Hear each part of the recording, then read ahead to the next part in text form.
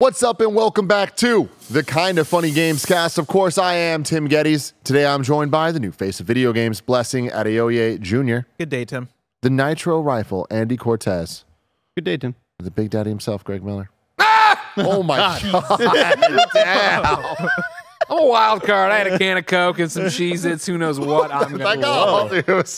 That got me good, man. Woo! Okay, woke me up. like Greg, an I alarm ended clock. on you because I wanted to ask how you're feeling. This is one of the final times I'm going to talk to you before you head to New York. Yeah. For the Ghostbusters premiere. I know we talked about it a couple of different times, but like, I don't think we really talked about how crazy this is. Yeah. You're going to a real Ghostbusters movie premiere. Yeah, well, I'm going to a Ghostbusters movie premiere. You say real Ghostbusters, people think I'm going to go to the animated Ghostbusters. No, they don't. I want to make sure they understand. I what don't I'm think saying. anybody. A lot of people did, Andy. Look at the comments. By the way, I turned the TVs off out here for some reason. Yeah, I have not had a second to actually process. Yeah. You know what I mean? We, of course, are teamed up with the Mix for GDC. The showcase is Friday, 10 a.m. Pacific, usually the Games Daily thing, 60 indies. And then Monday, we're doing the all-day live stream where we're bringing in like a dozen developers and showing their games, right? So I'm trying to get all of that lined up appropriately before I leave, which means taking an entire week of work and condensing it into 2 days. Yeah. So I don't think until Thursday, maybe, when I ride in the Ecto 1, it'll finally really be like I can do. Maybe on the plane tomorrow, I'll be able to clear my head a bit and be like, all right, I'm here, so that's what's happening. You know what I mean? But watch it. We did the marathon yesterday where I live streamed and live reacted to all 3 Ghostbuster movies leading into Frozen Empire, of course, available now, youtube.com/kindoffunnygames. It's a fun time. You should go watch it. And like there, you know, like when I'm crying during Afterlife and stuff, it kind of sets in of like, all right, I'm ready.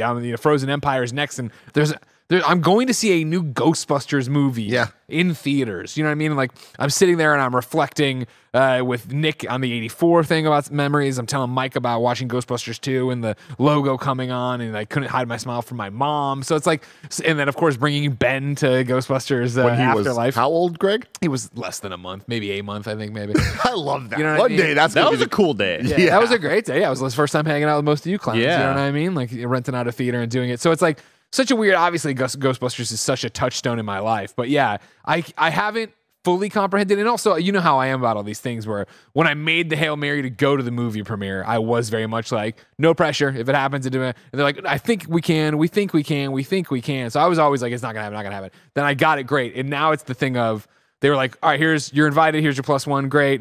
We'll follow up next week, which would be this week, obviously, with information about the day. And I haven't gotten that yet. So now I'm just like, I'll be in the back. I'll just be chilling. Yeah. You know what I mean? Like, I don't know what I'm getting into on the day. If I'm actually going to be like, if there's an after party, if I'm invited, blah, blah. I'm happy just to be there, obviously. Totally. So it's like, I'm still very much like, it's still very not real. I don't know when it will be real to me.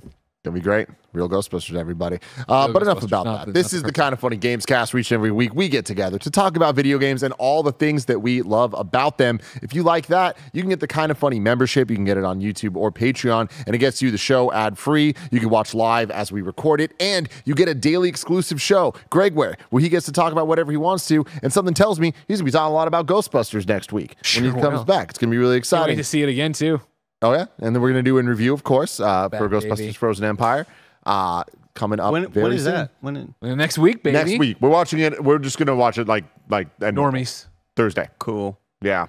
And then What's your Godzilla the fucking week excuse after now? that. What do you got to do on Thursday? You streaming for 18 hours? What are you doing? No, I'm excited to get some mozzarella sticks or something at the theater. Like I want to, let's do this. Let's do this right, everybody. How do you feel about that, Bless? I feel pretty good. Mott sticks? You in? At the movie theater? Mozmont. Probably not at the movie theater, no. I'll get them at a side if I'm having like, chicken wings or something. But Now, here's what I'm going to stop you right here if you don't mind. So are you insulting the quality of the mozzarella stick at the movie theater, or are you just saying it's not a movie theater food? Both. I've never had mozzarella sticks at Neither a movie have I. theater. Neither have I. And that I don't want to have mozzarella My thing sticks about at this a is movie mozzarella theater. sticks, and I'm saying something outrageous. Holy shit. Here we go. 90% of the time aren't that good. They're great, but they're not that, they're garbage food. They're just fried cheese. Yeah. So I imagine the ones you're getting at Cheesecake Factory are going to be the same ones you're getting at the movie theater. Yeah. But I think the bar gets lower. I think like once it, Well, it's 'cause if they don't your have deep base fryer, probably. if your base for mozzarella sticks is like, okay, well these aren't that great anyway, I think that they're going to be bad at the movie. I mean, I've had, For me, it's maybe like I gas just had station- such great mozzarella It's sticks. like getting sushi at the It's gas like when they station, put where the it's like you know dog what you're getting finger. into. You know. I'm also realizing right now that I'm wearing my fancy jacket. I'm not going to say why I am, but I'm realizing that all of us were dressed nice earlier. We all changed. And we're not. And I didn't bring another jacket and I'm cold. So I'm not mad at it, but it is very funny to look at this right now. Philippe Torres says fried pickles are better. Oh. And 1000% agree. Come on now. Man. You know what I mean? Goodness. Some pluckers. It's also it's a crapshoot. Even Also true. because crap might shoot out my ass if I eat Wow. mozzarella sticks. Wow. Like Like that one time. depending on how cheesy and real they are, the more processed and fake they are, You're I'm fine. usually kind of okay. But if they're like, That 21st Amendment date I took you and Kevin on that one oh time. man, back at the studio with one shared restroom, me and Kevin just swapping spots nonstop. We almost co-op that toilet. I'll tell you what. Oh my God. Riding like a I wish I could double-decker turn bus co-op in into a London. segue, but I can't. But what I can say is thank you to our Patreon producers, Carl Jacobs, Kieran Hovasapien, and Delaney Twining. Thank you so very much for your support.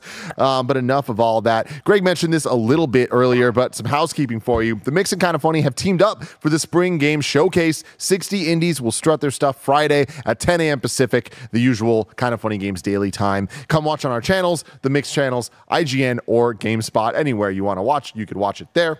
I say you watch it with us, though. You know what I mean? Why not? That'd be great. And then we're going to do Games Daily after that. So it'll be fun. And then after that, Kind of Funny Game Showdown. Finale. Friday's the season finale of Series that. So finale? season finale. Series? Season Maybe it's a finale. series. But you Tim got to keeps come, winning. hang out, check it, see if you're going to have a good time. I guarantee you that you will, because I don't want to say anything too much, Greg. Yeah. But I did see the cut so far of what we have at the showcase. A lot of cool games. Yeah. A lot of really for cool sure, games for sure, there. for sure. So you're going to want to come through for that. I already talked about Blessing's guns too. He looks really good in his part. He does look you. good. And he has a Show great 'em off bit. more. In fact, I'll take this off. He played it off well. Oh, yeah. Go for it. Pulls a fucking muscle, like blows out his tricep like CM Punk. Oh, my Lord. All right, we are 7 minutes into the show. Let's talk about what we're here to talk about, which is Game of the Year so far. It is March 12th as we are recording this. We are most of the way through Q1 of 2024. There's a couple weeks left, couple game releases left in all of this, but just given some schedules and stuff, now felt like the right time to talk about this, maybe look a little bit ahead at the rest of Q1, Q2, what we're kind of seeing might pop into our Game of the Year list so far. But I asked each of you to bring your top 3, top 5 lists currently. But I guess I want to start off with, do you even have those? Is there a list that you feel confident in? Don't say anything, just a yes or a no. Andy. Yeah? Like an kind of. Okay. I could give you some games that I know will maybe not even make the top 10 by the end of the year based on whatever else is going to come out. So we'll see. Yeah. I don't know, man. Greggy? I'm confident in 1 and 2. Yeah. Beyond that, I'd be, I don't think I have something where I'm like, oh, this is definitely it. This is when you're like, okay, at this point, what are your game of the year versus what will actually be in the conversation for game of the year? I think my 1 and 2 will definitely still be very high on my list come the end of the year. But if I was to add anything else there, I think that's the stuff that gets an honorable mention, slides in at 10. Yeah. You're Wes? right. You know what? I take back whatever I just said. Can you edit that out in post? Thank you. What do you want to say then? You know what? A couple of games on my list, maybe in the top 10, maybe contenders. I have a top 5 list where if the year ended tomorrow, God forbid, if the year ended, fucking meteor hits us. But if the year ended tomorrow, If a meteor hits us, the least of my concerns is my top 10 lists. I care a lot about my top 5. Even though that'd be awesome. Imagine if that happened. Hey, everybody, they come on. There's a meteor coming. We're all gonna die. You know what I mean? And everybody panics, but we're like, we got to get our game of the year out. Yeah. Fly, Janet, and Paris in. One more pod. But if the year ended tomorrow, I would actually feel pretty good about this top 5 that I have. Yeah. That said, when I look at my top 5, I think 3 of them are locks. The other 2 I have are like, one of them could make it. The other one I don't expect to make it. Yeah. Yeah. The whole world is on fire, and commenters go, of course, Blessing will put a PlayStation game in Yep. his top 3. Yep. Unbelievable. This is how he wants to be remembered. Yeah, I have 2 locks that I am going to be shocked if they're not number 1 and 2 at the end of the year. But besides that, I feel like I struggle to come up with 5. Like, I feel like I got a 4 that I'm happy with, but even those 2, the last 2, I need to play more and like see where it actually sits at the end of the day. But I'm excited to get into this. Andy, I want to start with you because you seem the least confident in the list and even how you feel about them overall. So talk to me. I think it's more of a reflection of where I've been in 2024 as a video game player. And a lot of it has been taking a little, going to Costco and getting the little sampler. samples. Let's a little taste of this. Oh, you got shrimp over there. Oh, you got a little chicken tender here. And it's just been, Costco shrimp. I haven't really divin in. Thank you. No. I haven't really experienced a game like all the way through in prior years where I would have had at least 2 to 3 big games beaten already. And this year has just been a lot of little samples here and there. I'd say probably the 2 locks, based on where I'm at right now, Prince of Persia: The Lost Crown. Yes, my man. I think is just one of the best designed video games in terms of, traversal and combat and all of those things lending and playing together to then get to the ultimate goal. It's just like so seamlessly done. It's so perfect. It's like a class could be taught on this shit of like how kind of just perfect it is in terms of game design. I'm not really vibing much with the story, but that's a game that I will need to get back to eventually beat because I know it just opens up more and more. But I'd say I'm like more than halfway done with that. And Final Fantasy VII Rebirth is probably the other one. I'm loving the game. Great. Thank you for the applause, by the way. Appreciate it. Good picks. Combat's amazing. It's just kind of continues to deliver. It's goofy in a lot of ways, and it makes me roll my eyes in some other ways. But it's still just so much fun, and I look forward to every encounter, and I look forward to the challenge and the strategy, and kind of just how intense it starts to get when you're, on try number 3, and each try has taken like what feels like 30 minutes to do. I'm just having a lot of fun with it. Where are you in it? Without too many details, like just area wise. I'm almost caught up to where I was in my like original playthrough, which is like I'd say a little bit more than halfway ish. And the rest of the options are just going to be like random little indie titles that I played for several hours. Blessing recommended Go Mecha Ball to me. And Go Mecha Ball is like a little random thing that popped up on Game Pass one day, and I had no idea what it was. And it turns out, oh gosh, I just saw the developer tweeting about how a lot of game developers got kind of shafted by EA over the weekend. Yeah. Because a lot of like 9 games. Yeah, indie titles were just coming out, and then EA dropped like 10 or 12 big, a collection of games that just kind of like took over all of the slots where you would have normally seen what games are trending and things like that. And Go Mecha Ball was like, I released my game the day that I forget whatever news came out or whatever, and it was like not great for Go Mecha Ball, but Oh yeah, I'm trying to remember because I do remember like getting off of a big KP. it was swamped. Yeah, and then coming on being like, "Oh, this Go Mecha Ball game is out," and started playing that. I think it was the Xbox stuff. It might have been the Xbox stuff. Yeah, Maybe. Phil Spencer tweeted Yeah. all that. It's a very, very cool indie game. I highly recommend it. It's just I bought it on your recommendation. I have it in my Steam Deck. Haven't been able to boot it up yet, but it's it total looks just awesome. turn your brain off, arcadey fun. It reminds me of like old school games that you would play on your PC where your cousin had like some weird game collection. You're like, I don't know what these games are. This isn't Nintendo, but like these games kind of, it just kind of reminds me of like the olden days of just hopping into an arcade game and having fun. And it's a really cool and neat roguelite. And I'm scrolling through the list here of other things. I think Helldivers 2 will likely be in my top 10 by the end of the year. I think not only just for the conversation, but I think it's such an achievement for Helldivers 2 to come out and be as good as it was, because it seemed to be like it was going to be a lot of other just random PvE type shooter games that come out and come and go and we forget about it immediately. Sure. But for it to still be in the conversation and for me to still be looking forward to new updates, I haven't had that with a PvE shooter in quite some time. I think it's like just really, really shocking. Grabbing the baton from you, right? Yeah, Helldivers is far and away my game of the year. You know what I mean? Which is shocking for me to say. I think even coming off the preview we did of a PlayStation, where it dropped us way far in, we're like, well, it's Helldivers, but whatever. Like the fact that I've put so many hours into that game and I cannot wait to get back. You know what I mean? As we were going live here, where there was a tweet sent my way of like new stratagems they've added today, including a missile silo and stuff like this. Like they're still updating that game in the ways of, hey, here's something cool happening. Like there's a new war bond dropping on Thursday of this week, which is super cool. And then obviously there was the mechs getting leaked in quotes. They weren't really, but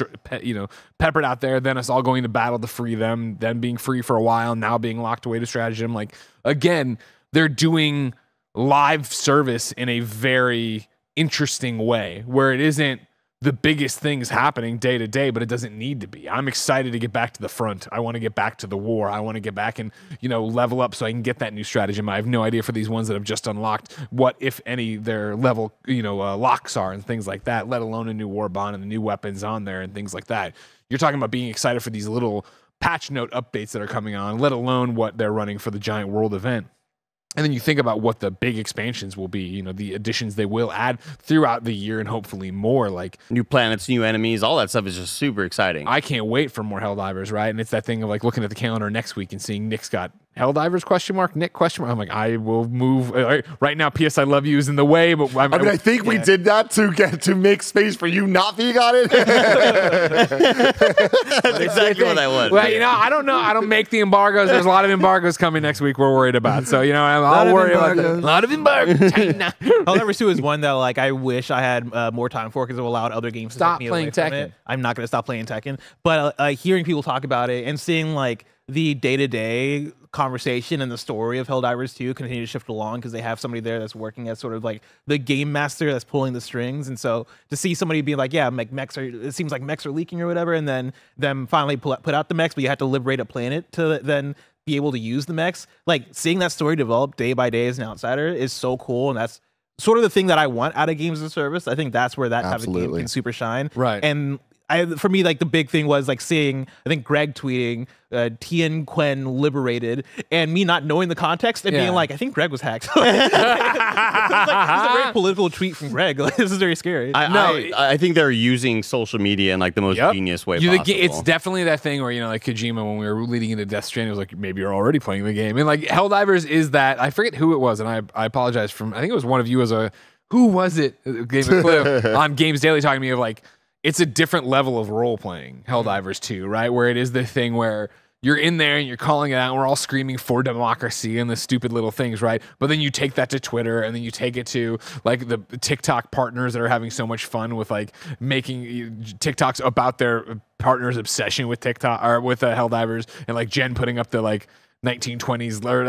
I guess 1940s World War letter of missing me from the front and all this jazz. It's so much good. And I just sent it to Assets. Insert Coin this week announced a Helldivers collection of clothes. Awesome. And it looks fucking dope. You know what I mean? And again, it's not outrageous, but again, for a fan, the hoodie, when you turn it, it has the logo on the back, the capes, the most basic cape. Oh, that's neat. Flip in a second. There you go. See? So it's they're doing a lot of really cool shit here again that is man, I'm so happy for Arrowhead, for a game that I love so much, Helldivers 1, right? To go 9 years without it, to finally get here, have it be this huge success, and so far, having them do everything right, you know what I mean, in terms of encouraging a community and the community really rallying about it. I'm so fascinated to see the legs. I can't wait to see what they keep putting into this game. As I said to you, maybe infamously, we'll see yesterday, it is coming to Xbox at some point. I can't wait to see that. Let's go. It's shocking that a game like this has what you just mentioned, has the legs that it does. We're so used to these coming out, and we play them for a week, if that, and then move on to the next thing. And it's just very wild that the sort of a momentum it still has. And it's so impressive too, it being console exclusive to PlayStation here, where it's that limits it even more. And we always talk about for these type of games, you need as big of an audience as possible. And for them to have made it work, it really kind of takes lightning in a bottle. And more than just one bottle. It's there's so many different bottles that have to line up for this to be able to pull off what they've been able to do so far. And it feels like it's not going to end anytime soon. Right now, currently on Helldivers 2, 304,000 people playing. That's nuts. And remember, their all-time peak is 458,000, almost 459. That is fantastic. Right? That level of staying power so far. And that's Steam only. A Tuesday. Exactly. Yeah, a random Tuesday. And I saw a tweet yesterday of someone just being you gotta love the confidence of just calling the planet Super Earth and not explaining it. That's just what it is, and I love it. I feel like that kind of sells the vibe of the game so much. That's so many great decisions, design wise, lore wise, the ethos of it all. To the degree of watching the trailers when they first were showing it, it was kind of there's no way this works. There's no way that this is gonna hit. I mean, maybe Greg likes it for a weekend, but it's so much bigger than that. Shout out to Arrowhead. It brings me back to a conversation we had about Dune on the Kind of Funny podcast, where one of the reasons I liked watching Dune over the weekend was that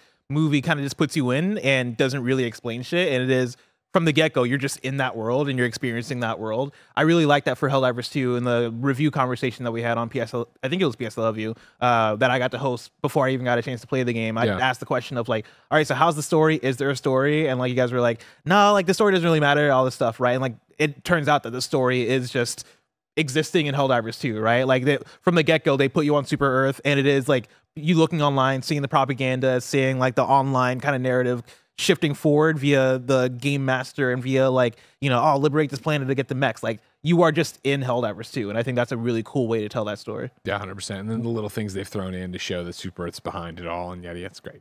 Bless, is Helldivers 2 in your top 5 so far? It is not. No. Wow. Well, I mean, that honestly just comes down to the fact that I've not had time to play it because, like Greg mentioned, I've been on Tekken 8, right? Like my top 5, I do have it ordered. My number 1 is Tekken 8, like easily with a bullet.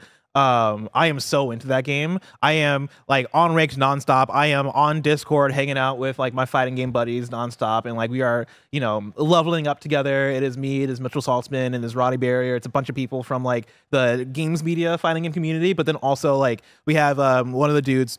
His name is Ameka. He either works at IGN or used to work at IGN. I actually forgot now, but I met him when he at IGN one time, and he's a big Tekken dude. And he is like I think we're all good at Tekken. He is on another level where like he is so high ranked where I'm like, are you like fucking like, are you about to be in the Evo's final? Like Wow. like the intricacies of this game in a way where like he is like kind of our Sherpa, right? Like he is kind of like the one that is, sharing tips, like high level tips on, oh yeah, when this character does this, you're gonna want to duck low, and then dual rising, yada yada, and like explaining certain ways to play the game that are way beyond my level, but I still find myself being able to take in that information because I think all of us together as a community are getting better and better and having that experience with people that I think all started off on sort of the same level, but we're seeing each other rise to the occasion and like helping each other, and like be in the Discord being like, hey, does anybody play Alyssa? Because I got to practice against Alyssa, and there's somebody like, oh yeah, I do. And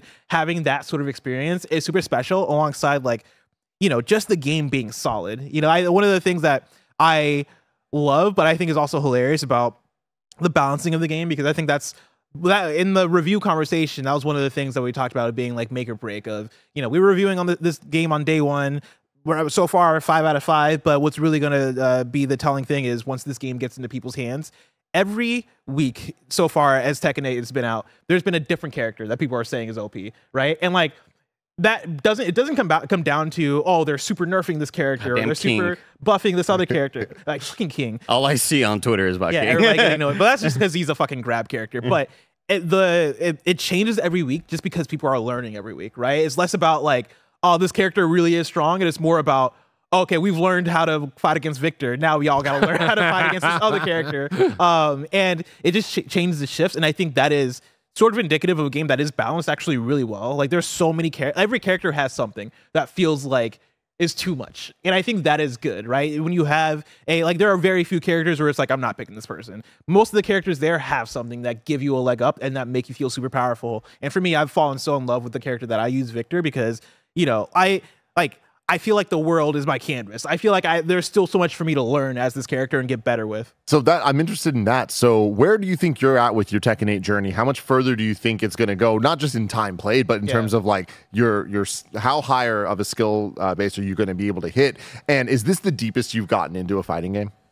Is this the deepest I've gotten to a fighting game? Probably on like the skill level side of it. Yeah, like I think I got pretty good at Strive, and I got like decently good at Street Fighter, but I think Tekken 8 so far is the best I've gotten in terms of like the amount of time played. There are other fighters that I've put in a lot of time too, like back in the day, like Soul Calibur 2 I put in so much time, or Smash 64. This one though, I think down the line I could see being in my top tier of, oh yeah, this is one that I put in a lot of time into, and one that I've gotten high in terms of skill. That said, I have a ceiling. Like I think the fact that I am somebody who is playing a bunch of different games throughout the year, like I am never gonna like go to Evo and make top 32 or top 64 or whatever. I do want to go to Evo this year and compete just to say I did, but even then I don't expect to like win more than maybe 1 or 2 games. I'm like, he expects to win 1 or 2 games. Oh, I do. Everybody, let's fucking go. Yeah. I love that. What's the DLC calendar looking like for them? Like, do they have enough coming out in 2024 that's like, oh, I may fall into a bit of a lull when freaking Shadow of the Earth Tree comes out, but then I'll be back when this big drop happens in whatever month or whatever. Yeah, like so the first DLC character has been announced, and it's Eddie, which appeals to me because I'm a big Eddie person, and so that's gonna keep me in for sure. Those were my Tekken days. Yeah, they ended in the PS1, the PS2 or whatever. They went. I'm actually not sure exactly like what they've announced. I assume like my assumption is like every 3 or 4 months. That feels like the right sort of cadence, and so we're in month 2 of Tekken being out, and I think Eddie's like not that far away, and so I think they're probably gonna keep with that.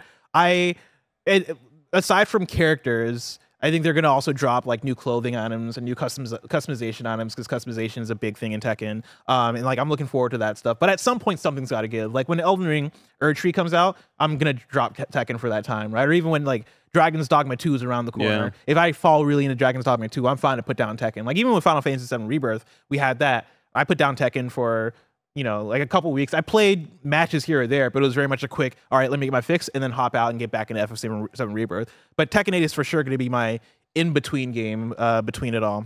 Do you, 2 questions here. Do you think that Tekken 8 ends the year as your game of the year? Ooh, I think the only competition it has so far, well, I wrote down a handful of games. I think Elden Ring Shadow of the Erdtree is probably like its biggest competition based on how much I love Elden Ring, right? Like, I mean, I love Elden Ring more than I love Tekken 8, probably, if I had to say right now. And so I think Erdtree I'll probably end up liking more than Tekken 8, and that'll be higher. But like I think I would be shocked, absolutely shocked, if Tekken 8 isn't in my top 5, if not top 3. And so when I go down the list, though, right, and again, I mentioned these are in order, like FF7 Rebirth is in there, like Andy mentioned. Like that is a game that I adore it so much for the character writing, for the presentation, for the music, for the moments. Like that's one that is going to stick with me. Balatro is another one. That's my number 3 right now. I know I'll get into that. I just have not pulled the trigger on it yet. Year's weird. It is so good. It is one of those ones where I in the way that Tekken 8 is my in-between game, Balatro is also my in-between game right now, where I just want to like, it's like the same thing every time, but the runs are so, like the upgrades and leveling up systems are so smart in terms of the jokers that you can get to like modify your run and modify like the scores that you're getting, as well as like the cards you can add to your hand. Like it's so addicting. I think that one does have a limit though, in terms of, I'm hooked on it right now. I don't know if I'll be hooked on it in a few months, just because I can start to see the walls of, okay, there are only so many types of cards that I can get, and there's only so many upgraded jokers or joker upgrades that I can add to my thing. And how many different decks have you played with, Bless? Not that many. I played with like, there you go. I've beaten the game with 4 different decks. And I'm trying to like get a 5th one so I can unlock the challenge mode. But even then, I think one thing with Balatro is that the different decks so far aren't the thing that's like bringing me in, because like I'll look at one and I'm like, okay, well, why would I do this one when I can just do another one, right? Like so to explain the decks. So before a run, you can choose what deck you want, and they all have like these minor effects on how you play the game. And so like one of the decks will give you +1 hand hands that you can play. Another one will give you like these hands, another one will give you like a +1 discard, or like a +1 hand size, but you make less interest, or like random shit like that.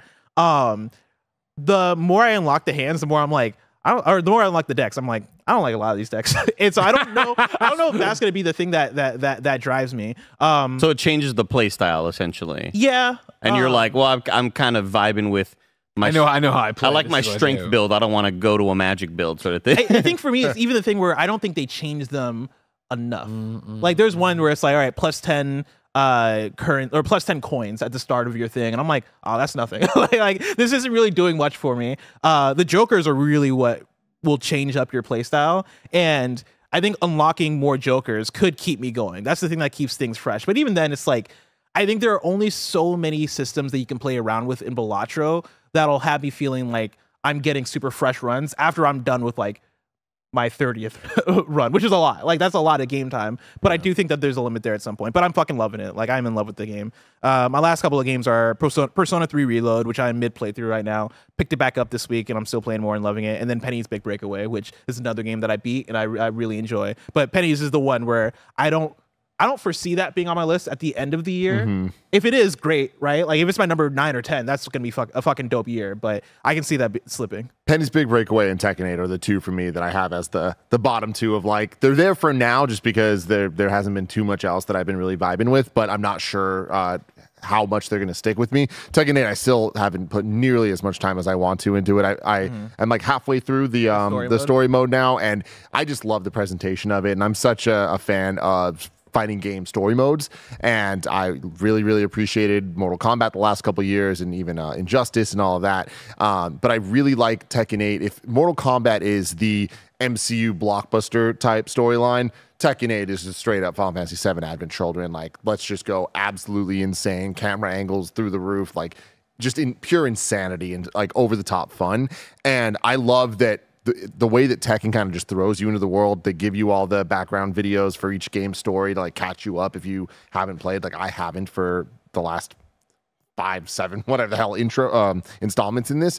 And button mashing makes it fun. Like if you're good, you're good, but like you can still get through it and like have fun even if you don't really know what you're doing. And I feel like the story mode is kind of teaching me the basics in a way that I appreciate a lot more than Mortal Kombat. Like Mortal Kombat feels like you got to kind of pay attention a little bit more to like how it plays, and it's not always fun to do that. Like some of it feels a little more tutorial than I'd want it to, whereas Tekken, you just playing the game teaches you how to play the game, and on top of that, the reward is super awesome cutscenes, and sometimes cutscenes that even interrupt the gameplay. And I think that's the coolest thing, where it's like mid-match something will happen, and I'm like, this is utterly fantastic, and like the type of fun that even if you don't love fighting games or don't know how to play them that well, it's still a great video game. And I always really appreciate that about genres like fighting or racing, where it's like you don't need to be the biggest fan, they're just fun sometimes, you know, and getting a real great experience with that. And yeah, Penny's Big Breakaway, love it. I'm maybe 3/4 through at this point.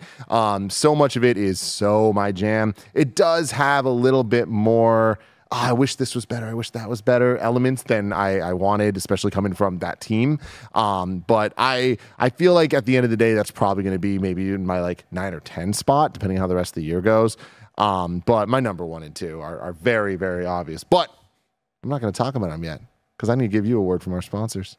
This episode is brought to you by Shady Rays, an independent sunglasses brand that has over 300,000 5-star reviews. They are on a mission to match affordability with durability, making top quality shades accessible to everyone. They have tons of styles and colors to pick from, so finding the perfect polarized shades is a breeze. If you want an upgrade, we recommend their premium Color Rush lenses. Crafted with rare earth materials, these lenses bring high impact color to life, elevating reds, blues, and greens. Here at Kinda Funny, we all love wearing our Shady Rays, whether it is Tim looking dope doing his Pokemon Go walks, Snow Mike rocking the snow goggles, or Joey just looking fantastic in her tangle-free shades. If your shades go MIA or take a hit, don't sweat it, they've got lost and broken protection, so you're covered from day one. And if you don't love your shades, exchange them or return them for free within 30 days. Exclusively for y'all, Shady Rays is giving out their best deal of the season. Head to shadyrays.com and use code KF20 for $20 off each pair of polarized sunglasses. Try for yourself shades rated 5 stars by over 300,000 people. Again, that is shadyrays.com and use code KF20 for $20 off polarized sunglasses. Shout out to Factor for sponsoring this episode. Eating better is easy with Factor's delicious, ready-to-eat meals. Joey has been loving her Factor meals because every fresh, never frozen meal is chef-crafted, dietitian-approved, and ready to go in just 2 minutes. You'll have over 35 different options to choose from every week, including Calorie Smart, Protein Plus, and Keto. Also, there are more than 60 add-ons to help you stay fueled up and feeling good all day long. Factor meals are ready to heat and eat, so there's no prepping, cooking, or cleanup needed. And Factor is flexible for your schedule. Get as much or as little as you need by choosing your meals every week. We've done the math. Factor is less expensive than takeout, and every meal is dietitian approved to be nutritious and delicious. A ton of us here at Kinda Funny have been so thankful for Factor since we've been in the new studio, and you can too. Head to factormeals.com/kindafunny50 and use code kindafunny50 to get 50% off. That's code kindafunny50 at factormeals.com/kindafunny50 to get 50% off. Before you talk about them, Go for it. Penny's Big Breakaway. Yeah. The the one thing that sticks out to me in that game, where I'm like, maybe it bugs me more than it bugs other people, but I can't stop being annoyed by it, is like the draw distance situation where things in the background are super fuzzy. Do you notice that? Like, is that a me thing? I mean, it's definitely an art. What did you play it on? I played it on PC. Interesting. On like widescreen. I think I played like the first level on PlayStation though, and I'm pretty sure it was on PlayStation as well. Yeah, where, like, the backgrounds are just super not like clean. Like, yeah, the art style works for me, with the exception of the character designs for Penny specifically and some other things like that. But yeah, I like the almost Mario Sunshine bonus level esque design of just like these like floating areas with like background things. But yeah, it didn't bother me. But I can see where you're. They got like a depth of field thing going on, or let me see if I can pull the game up, or like if I can find an image of it, because it looks weird to me. But also maybe it's my settings. Maybe I need to go back in my computer and fix that shit. No. You think the PC's just smart enough to figure it out? You know the PC can just figure it all out? What's supposed to happen? That's weird. Your other two, Tim, are Final Fantasy VII Rebirth and Prince of Persia. Of course. And Prince of Persia recently just went on sale. I know. What? That's what I was going to start with. Do yourself a fucking favor and enjoy one of the best Metroidvanias that I've experienced ever. Yes. I mean, I've said this before and I can now stand by it entirely. It is my favorite Metroidvania. I do think it is, at the end of it, the best Metroidvania. Having said that, I still haven't made my way through Hollow Knight, and I understand that like once I do, that might change. But so far, the level of detail, care, fun, hype, everything I look for in a video game was delivered in Prince of Persia Lost Crown. Starting the game off, I was like, I think this might be like a 3 out of 5, and I'm a little let down. It feels aimless from a design perspective, and the story is from bad to non-existent somewhere in there. The further I got in, the more I was like, I was a fucking idiot. And like, there's just so much more game there than I expected. Like, anytime I thought, oh, I'm almost done, I wasn't even close to almost done. And it didn't drag on. It felt like every new area I got to, I was excited to explore. And it's the perfect level of frenetic combat plus exploration plus backtracking that never felt like, oh, I have to do this. And also never felt like, well, I'm just going to fast travel and all I'm doing is pulling up a menu and like hitting down an X and then it just loads quickly. It's like very smart ways to get from one place to another. And then my favorite thing about Prince of Persia Lost Crown is you don't get the double jump until way into the game. And I feel like they took that as a challenge to be like, we've played these games before. The double jump is one of the first things you get. It allows you to get to places that you've seen on the map that you can't get to. This game almost takes that as like hey, we're not going to design the levels around that. We're designing around a whole bunch of other things that are really, really fun. And then when we do give you the double jump, it's going to be the most satisfying thing you've ever done in a game. Yeah. And the story elements that back all those moments up are just great. And the boss fights are inspired, fun, fair. Every ability you get adds momentum and locomotion abilities for traversal, but then also for combat. And that, I think, is where it just really shines. Like, being able to play this game like a Metroidvania Smash Brothers is kind of a dream for me. Smart, dude. And it's Prince of Persia, Metroidvanias, like so many things that I love. And you add just like an anime aesthetic and flair to it all. And like, super awesome soundtrack that just mixes any type of genre and like at a base level. So it's the same composer as the Ori games, which I didn't know until fairly recently. And I'm like, well, no shit. That's where the grandiose, massive, epic scale of it all comes from. But then there's like real authentic, specific, like cultural motifs. And then on top of that, just like, well, this boss is going to have a badass guitar solo because it's cool. Yeah. And those things never feel at odds with each other. And it kind of just comes together to be like, man, this is one of my favorite games ever. And I think it's my number one over Final Fantasy VII Rebirth. Shit, really? Wow. And this is hard for me to wrap my head around because to me, Final Fantasy VII Rebirth is like one of my favorite experiences, period. Video games, movies, anything. I just loved my time with it. But really thinking about my top 10 game of the year, what that means, thinking back to 2020, I put Last of Us 2 over Final Fantasy VII Remake. And I stood by that because there was something about Last of Us 2. The whole package came together in a way that I'm like, this is flawless to me. Like, this is why I love video games, whatever.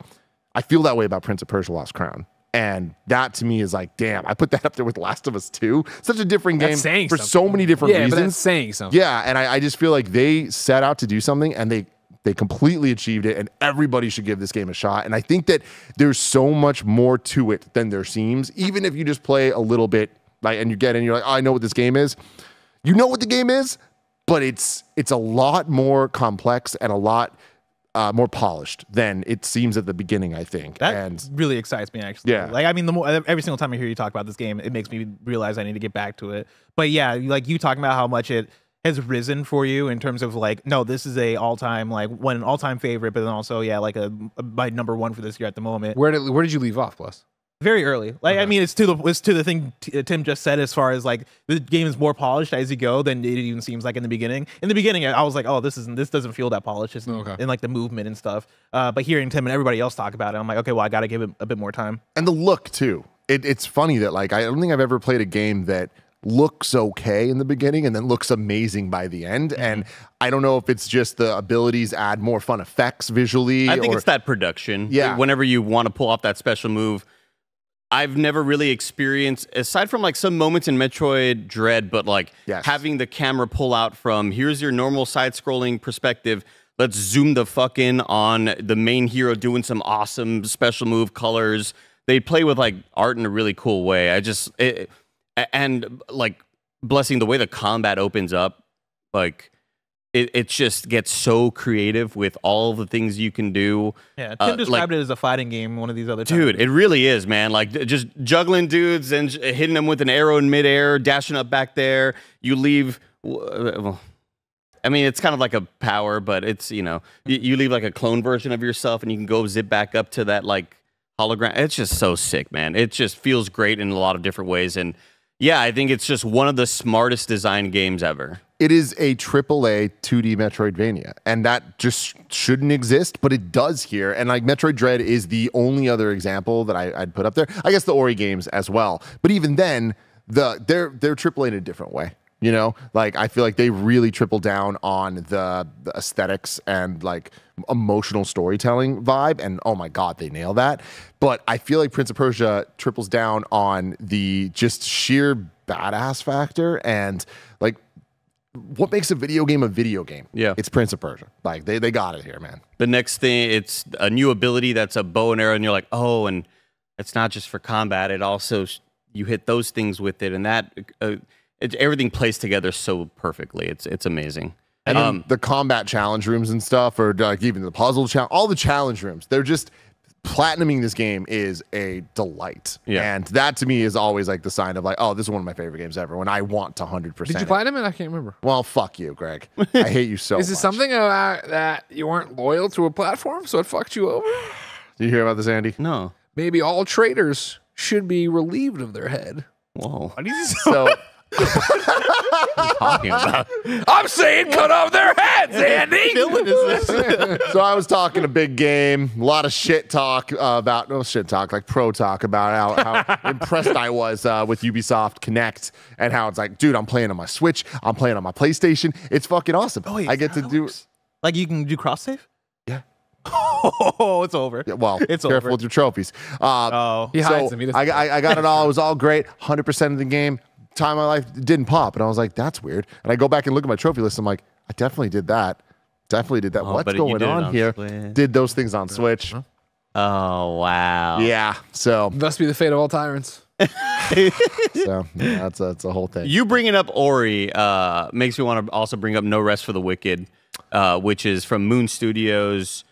They did like an early alpha. Access, they did an early access demo thing for influencers and for some people in media.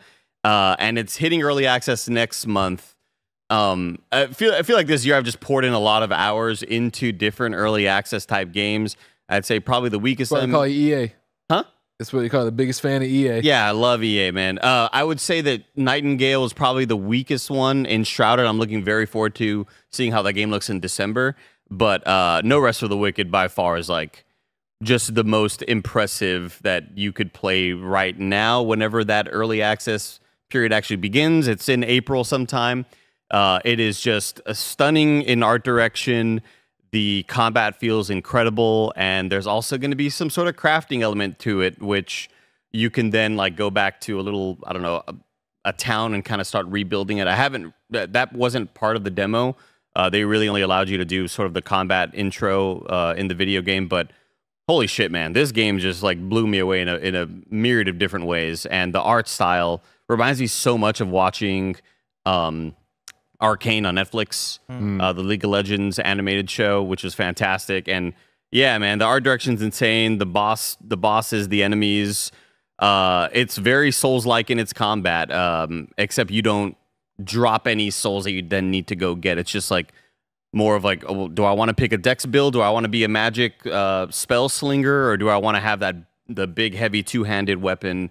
But dodging, doing the backstabs, doing the parries, it is like the total fucking package. And I was already looking forward to it when we first saw it at I think the Game Awards, or was it a State of Play or something?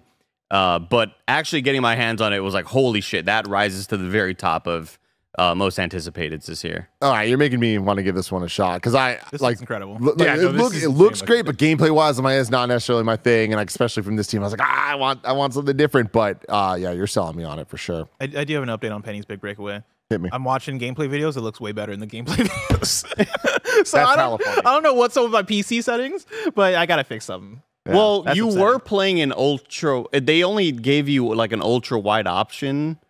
Like he did full screen. Oh yeah, I was playing full screen ultra wide, but it like still stretched it for some reason. It wouldn't let him not stretch it. Maybe that was I fixed that. Yeah, I found like the correct setting for that. But, yeah, I mean the game doesn't run great.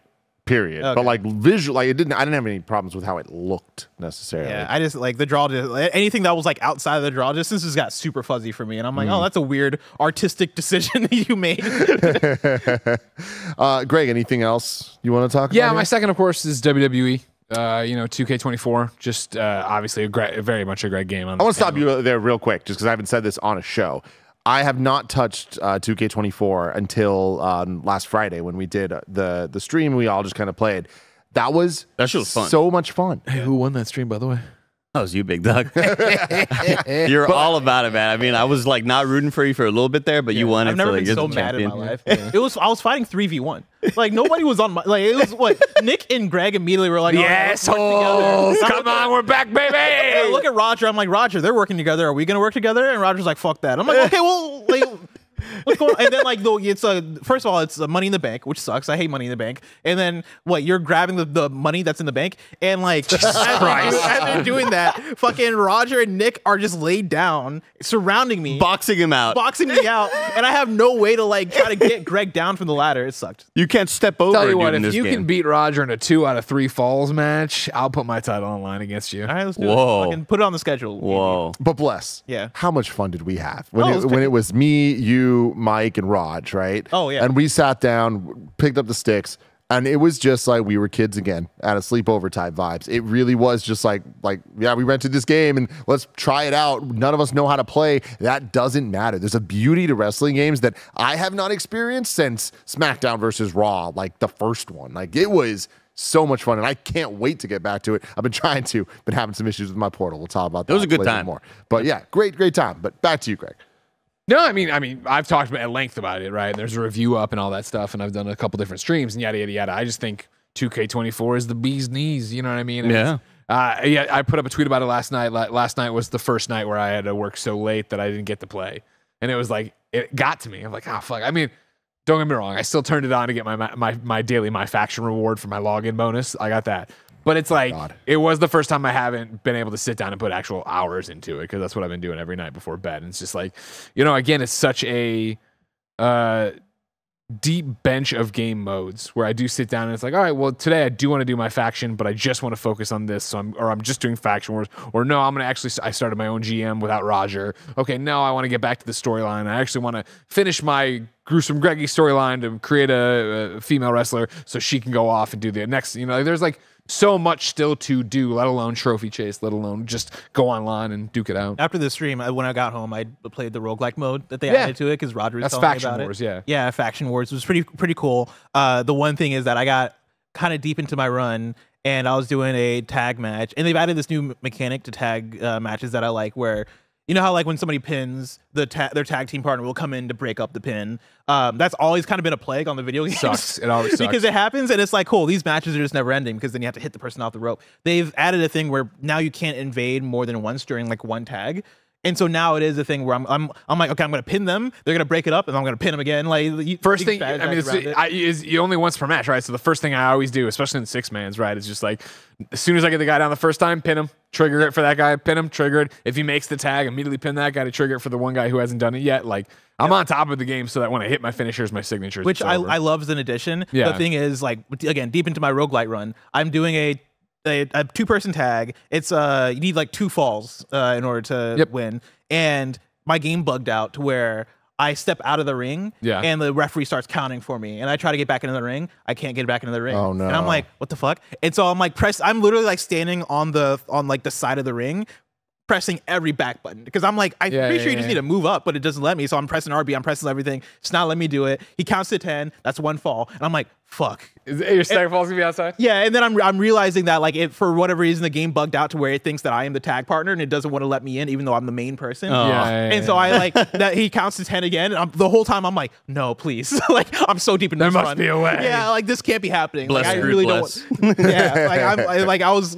It felt like what a meme of me like just being outside the jail cell being like, no, please. And I couldn't get it in that end of my run and it bummed me out, but it was fun. Yeah, I'm Is it really enough to bring you back? I was not. I guess it was unexpected that a roguelike would be what would grab you for the wrestling game. Yeah, I mean, well, I really like roguelikes, and so even Roger just mentioning that I had one was enough to get me in. I don't think I'm gonna play the roguelike mode again. Yeah. Like I think it's a great idea. I think it needs a bit of polishing and a bit of like better carrot on the stick, right? Like I need the better things to pull me through and really make me feel like I'm choosing things. I do like that there are certain points in the run where you do like kind of a boss match. And the first one I did was like my faction versus the what do they call it? The table, the head of the brotherhood. Yeah, The bloodline. The bloodline. Head of the household. The head of the household. And My so, full like, house. and so I beat them, and then I got Roman Reigns, and so now it's like my faction turns into like Roman Reigns. I had Cody Rhodes, but I had like the toy version of Cody Rhodes. the I had one. Dusty, and then like I think my fourth person was Cena. No, I you would. didn't redeem I'm that one. not. You I've not didn't gotten redeem Cena yet. Do I have him? It's a locker code. Can you send that to me? Sure. Yeah. No, I had like Rey Mysterio. Gotcha. So it was those four, and I'm like, oh yeah, I like all these wrestlers. And Right. so I liked the idea of the further I get, I can kind of create my ideal team and then go from there. Yeah, so But- yeah, one of the things that's cool about it, right, is that you have your My Faction, those 4 cards that you're playing with, and those 4 cards are the 4 characters, right? When you start the roguelike, as you go through, your first off can get armor buffs to put armor over your health bar to keep your wrestlers healthier longer because you carry over your health and damage, limb damage, and as well as your health bar, match to match, right? So there's a bunch of different things. There's one where you get to where it's all right, cool. You're gonna get a bonus, but you're also going to get a random wrestler who's going to have, I think it's 10%, or maybe it's 5, 10, and 25% damage done to one of their limbs or whatever. And then there's the limb recovery ones and all these different things. And there's credits to buy things outside of it. So you're, of course, building out your deck in My Faction in general. But the point here is, when you beat the faction boss, which is a team, their faction, you get to then go pick one of them if you want to add to your faction on that run. Now, what it does outside of that in the world of My Faction is unlocks that card for purchase. So the credits you've been earning in not My Faction overall, but in Faction Wars, you can then go and spend. Like I did a very similar thing at one point and had The Rock pop up. I beat The Rock, and then I came back and I bought The Rock, so I can use him now in My Faction and everything else. No. Awesome. Awesome indeed. Do you have any other games, Greg? No, those are the 2 that have stood out for me. You know what I mean? And like have really fucked up, I think, a lot of things in terms of we have Rise of the Ronin. But Andy and Bless keep saying it's like fine. And I'd rather play Helldivers tonight. I'd rather play WWE tonight, right, with my free time versus what I can play at work. And same thing with so those 2 games in that popularity and the desire to still play those, right? I know that nothing alters my opinion of a game when I'm playing it and I don't want to play it. So like Final Fantasy, I still haven't touched. Like I have it there, but I just don't have the urge to play it, and I don't want to force that because if I force it, I'm never going to like it for sure. Yeah. Do you think you'll ever play Final Fantasy 7? I don't know. It's tough, weird because right? I liked Final Fantasy 7 so much, and hearing you guys talk about Final Fantasy Rebirth, right? I'm like, yeah, but it's like I look at it and I'm just like, for some reason, nothing's making me go, oh, I gotta play that.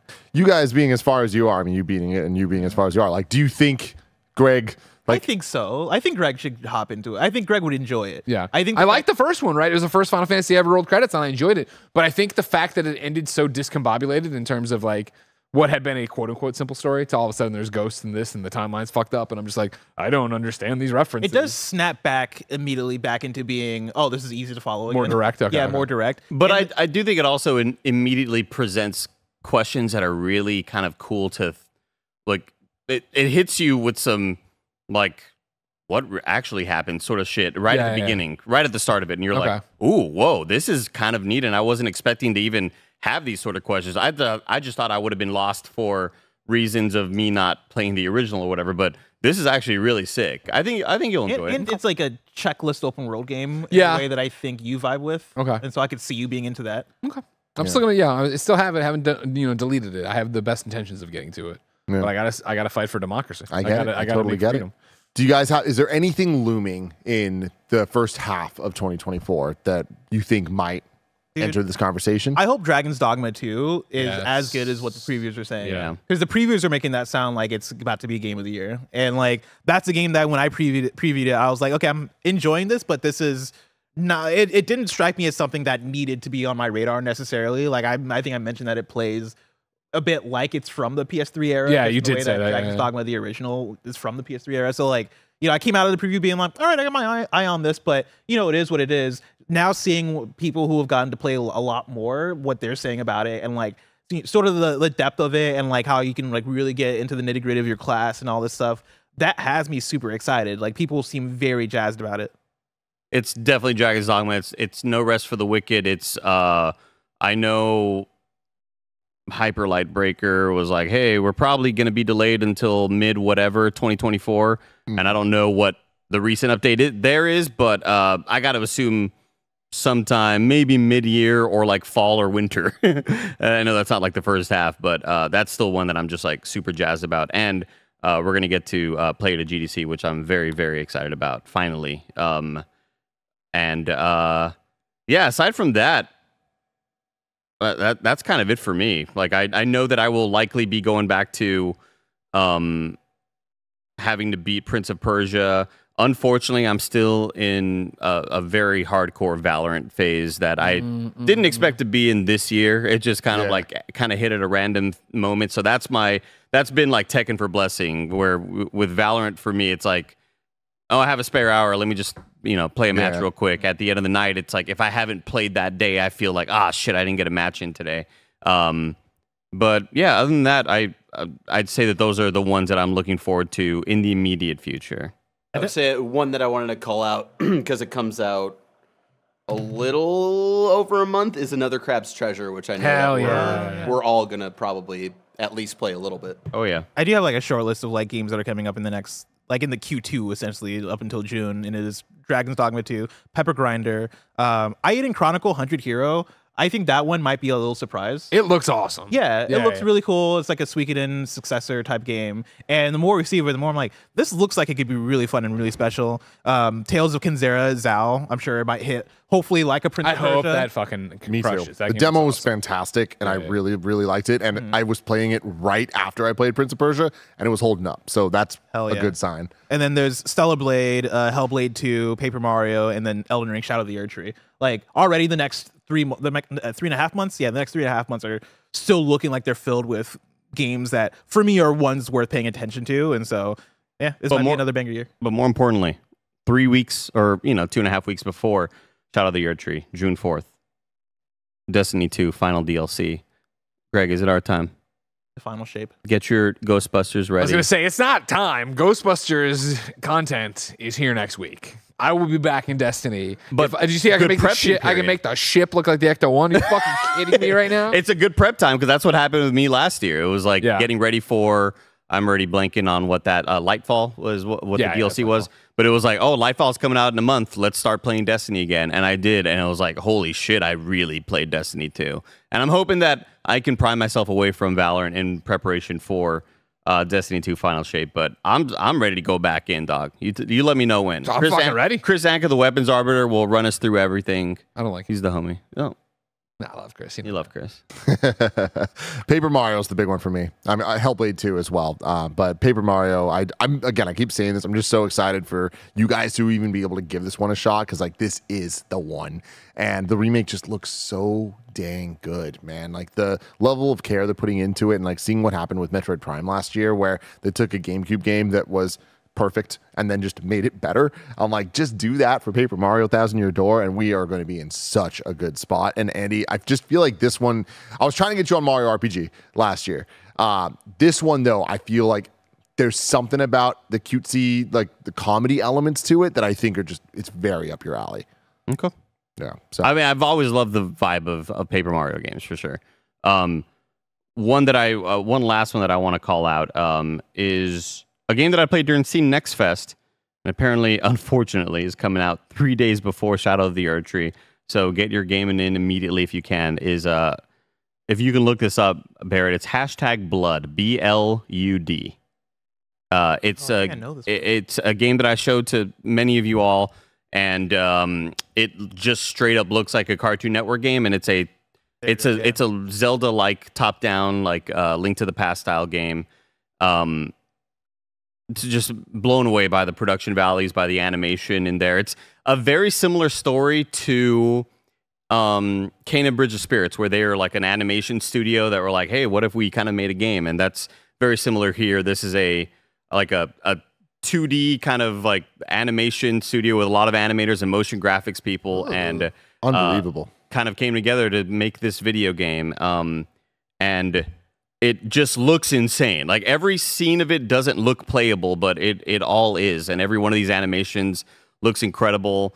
It's a story. You're a little girl who ends up finding out that your mom used to like fight vampires, and Awesome. you have this sort of like inner power within you that you also need to be a vampire kind of like hunter or whatever. But you're fighting all sorts of different monsters in the world, and yeah, it's just really, really neat. It's hilarious.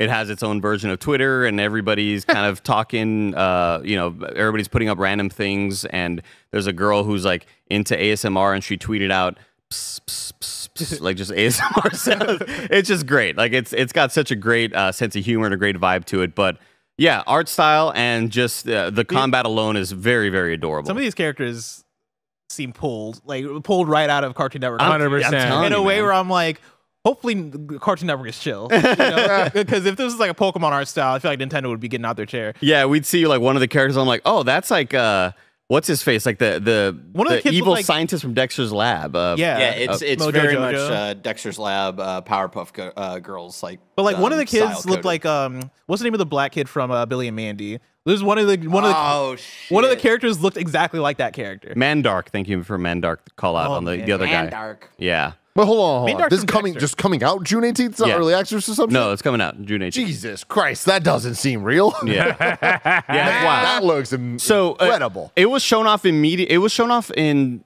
one of the other sort of like summer showcases during the summer. It may have been IGN's sort of thing where they show off a sort of suite of different games. It was Fan Fest for IGN. Yeah, and like I didn't even know that's when they had first showed it. I just saw it during Steam Next Fest, sort of. Here's a list of different games that everybody should try out or whatever. And I saw that. It was a lot of people who watched a Skill Up video that were like, oh, Andy, Skill Up talked about this one game. You should try out this game. And it was very, very impressive. Super cool looking. Irwin is the character I was thinking of. Irwin. Shout out Irwin. Shout out to God. Erwin, everybody. Mandark. Let us know in the comments below who your favorite Cartoon Network character is and what your game of the year so far is, and if there is a game coming up in Q2 that you think might take that top spot. Until next time, I love you all. Goodbye.